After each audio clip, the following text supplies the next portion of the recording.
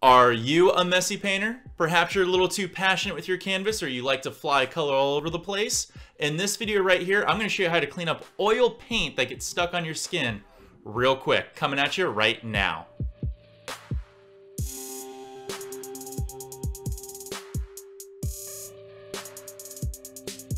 Hello, Wild, coming at you from my creative control playlist where I try to bring you the best tips, tricks, and even a little bit of education, just like in this video right here. If this is your first time here, consider subscribing and hitting that bell so you know when my videos go live. If you're an avid painter, one of the biggest rules you have to do after you finish a painting is you gotta clean up. Most of us are concerned about cleaning up around our workstation, whether it be our tools and brushes or our palette itself, but a lot of times we forget about cleaning up our skin. And it's not good to leave those oil-based paints stain on your skin or even dry up. So I'm going to show you some quick tips to actually get all of those oil-based paints off your skin. Tip number one, if you guys have seen me paint before, you know I'm a big advocate of using baby wipes. I even put it in my art hack video, which I'll link up there that you can take a look at because it's got a lot of great tips as well. But using baby wipes is one of the best ways of getting paint off of your skin.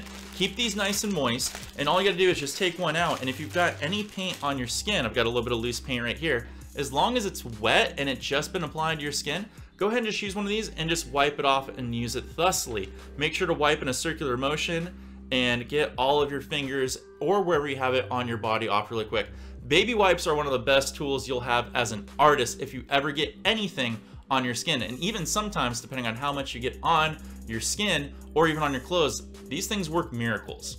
Tip number two, if you have been painting for a little bit and you've got some paint on you here and there, some spackle parts, or it's splattered somewhere, or maybe you just accidentally brushed a little bit around you, and it's had a little bit of chance to dry, I would highly recommend using dish soap, but not any dish soap. Any dish soap that's gonna be able to cut through grease. I've had really good success with Dawn, but there's a lot of other brands out there. But basically, any high quality dish soap or even detergent, as long as it can cut through grease and oil, will work really well on your skin.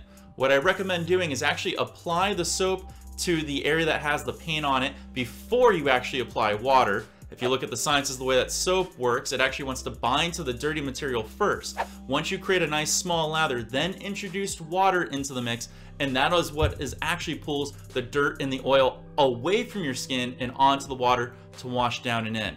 Now there's two ways. If it's dried on there a little bit, you can use either a nice little tea towel or a rag, moisten it up and rub it against your skin and get all of that extra dried on paint to come off. Or you can even use a very soft sponge. I actually prefer using the soft sponge because you can pick these up at the dollar store for extremely cheap, or you can even buy them in bulk on Amazon. So that way, if you need to do any cleaning around your house, you got extra sponges as well. That's a really good bro tip for all you guys out there. Tip number three, you've probably seen this at your local art store or maybe even on Amazon, and you're probably wondering if it's worth getting. It's actually an artist soap cleaning bar. And I thought this was a waste of money when I first bought it, but guess what? This is a great multitasker, and the reason why is it's great for cleaning your hands if you have dried paint on them or even wet paint on them. It's a little bit pumicey, so it's really good at working up a good lather and getting underneath all of that paint to get it off your skin. But the thing that I found out that's actually really good with this, if you act fast enough, if you get some paint on your pants or your shirt or your apron or your smock or whatever you kind of like to paint in, you can work this into your clothes and create a nice lather, let it suds up a little bit, rub the clothing together, and then throw it in your wash, and all of the paint will come off your clothes and it won't stain and or damage or ruin the clothing. And I've actually used this for that task more than anything, because a lot of times I reach over on my palette or my shirt dangles across my painting and I get soap on it, or sorry, I get paint on it.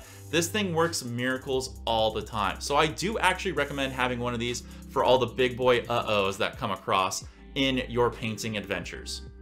Tip number four, let's say you don't have baby wipes, you don't have the soap, you don't have the soap bar. That's okay. Most of us paint within our own home, and if you do, you probably have a kitchen, and then within that kitchen, you probably have a cooking oil. And that cooking oil you're probably using all the time is olive oil. Olive oil works wonders of taking away excess oil that's been adhered to your skin. You may have to do a little bit of more working to get it to come off. So what I recommend is use an extra towel or use a sponge like I mentioned before, and just work it in small circular motions, and it'll start eating away all of that oil as it adheres to your skin. And for an extra pro tip, but we'll do it in another video, this oil is very, very good at actually cleaning your brushes and conditioning them. But that's for another video that we'll do down the line. Now, you don't have to be limited to just olive oil. A lot of people use olive oil just because it's something you can commonly have in your house, but you can also use coconut oil, and there's a lot of other oils out there you can use. It's just coconut and olive oil I have used myself for cleaning off my skin and helping condition my brushes. So you always have this as an option as well. Well, I just gave you a bunch of awesome ways to clean off all of those hands and fingers, and for some of you people out there, even your face. I love when people get really into their painting. But hey, let's say you didn't have any of those materials at all. I got a little extra bonus tip for you. Did you know actually smooth peanut butter and mayonnaise will actually get oil-based paints off of your skin as well?